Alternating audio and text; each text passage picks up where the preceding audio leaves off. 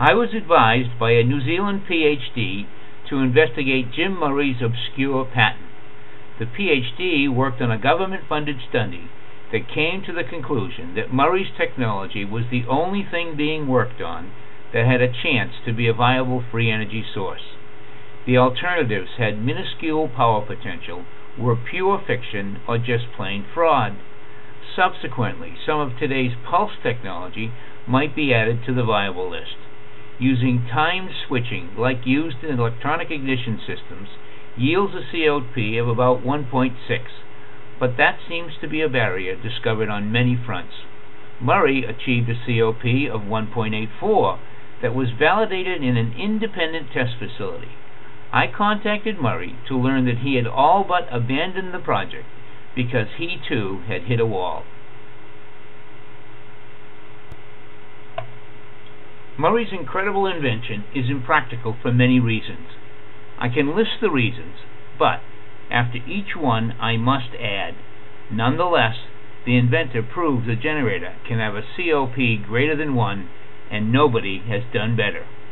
Most interesting is that Murray achieved his unsurpassed COP by using an inefficient rather than an overly efficient energy conversion. He never violated any laws of physics. He only took advantage of the valid laws that we all must deal with.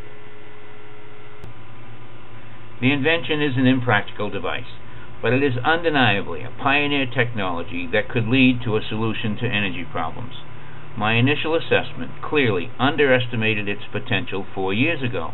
Murray achieved a COP of 1.84 with what seemed like a crude device, so I thought it must be easy. Now I am only jealous that someone else found the needle in a very large haystack.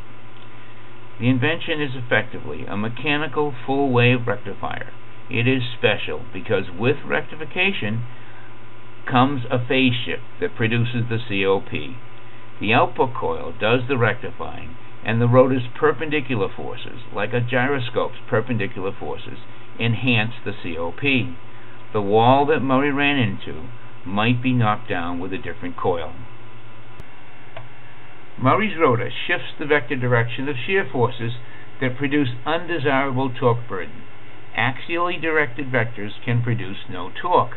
This conceptual illustration changes the output coil and uses permanent magnets instead of field coils.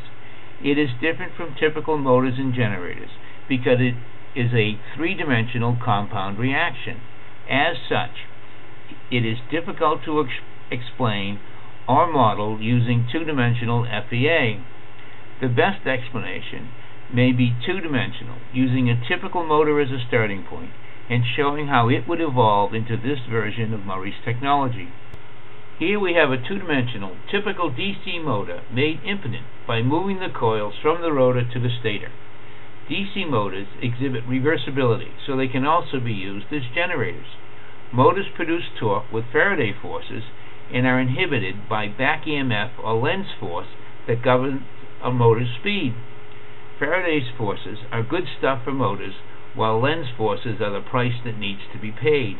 The opposite is true for generators. Impedance comes from Faraday's forces being moved from the air gap to the steel, and lens forces lacking changing flux as the rotor turns. Flux in the air gap would be constant, but still have the same flux gradient as a potent motor. So we only want lens forces in a generator, which means we want constant reluctance. A simple task. Intersecting rotor and stator areas and gap are held constant, so the reluctance remains constant for the motion shown here. A keen eye might notice a subtle but significant difference between these coils and the coils on a typical motor. With no current in the coil, this motion would encounter little resistance and generate an AC voltage across the coil. Adding a load resistor would induce currents into the coil and raise some enigmatic questions. The system still lacks potency to produce retarding forces. How can any torque be produced on this or any passive rotor? The small angular displacements illustrated produce only small voltages. Murray succumbed to the temptation of increasing the voltage by extending past the bounds that increase COP. This is not exactly what Murray did, but it does illustrate the point. Voltage is greatly increased by increasing the angular displacement. Faraday's forces kick in due to changing reluctance that occurs when the rotor passes the stator. Net power increases because of mechanical advantages from perpendicular forces, but at the expense of the ever so important COP taking a plunge. Murray never produced more than 50 watts, and his patented invention's economic potential was probably no brighter than $50 per watt. The grim reality of the problem is that a 1-year ROI requires a cost of about $2 per watt. Is that possible? Probably not. But a 2 or 3 year ROI is considerably less of a challenge. The question here should be, how can it possibly work? We have been told since about the 3rd grade that it is impossible. Johnson and Murray and all the other contradictory stuff must be tricks. Maybe the stuff just doesn't meet the Magellan challenge of $2 per watt. All motors of this type, alternators with nearly constant rotor flux, can be characterized by the gap energy versus the phase. Motors of this type have constant gap energy without a resisted load. DC motors increase the energy in the air gap per the physics of a Faraday reaction. Energy above E0 is converted to mechanical work.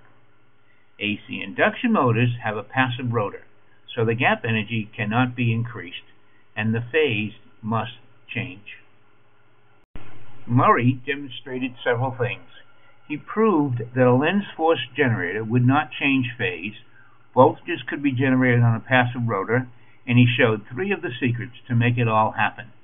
He may have shot himself in the proverbial foot by trying to explain his discovery with vague assertions about energy resonance rather than conventional physics. Having a passive rotor and no phase change, a lens-force generator must have a reduction of gap energy at 0 degrees. Gap energy is decreased, and permanent magnet potential energy is released. Maybe Murray was right about the resonance after all. I'll just say the gap energy needs to go somewhere, and the load resistor seems to be the only likely place. I call this the second step.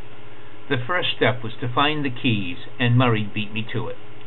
Understanding is the second step, which involves looking behind the doors that the keys unlock. I have taken a peek, and I see wonderful things. Murray's technology needs to be optimized to see if it can meet the Magellan challenge. Some of the obvious optimization has been touched upon or suggested by illustrations presented here. This effort at the second step is likely to end up more obscure than Murray's patent. Murray may or may not get the credit he deserves. In any case, I hope I get a little credit for giving the second step my best shot.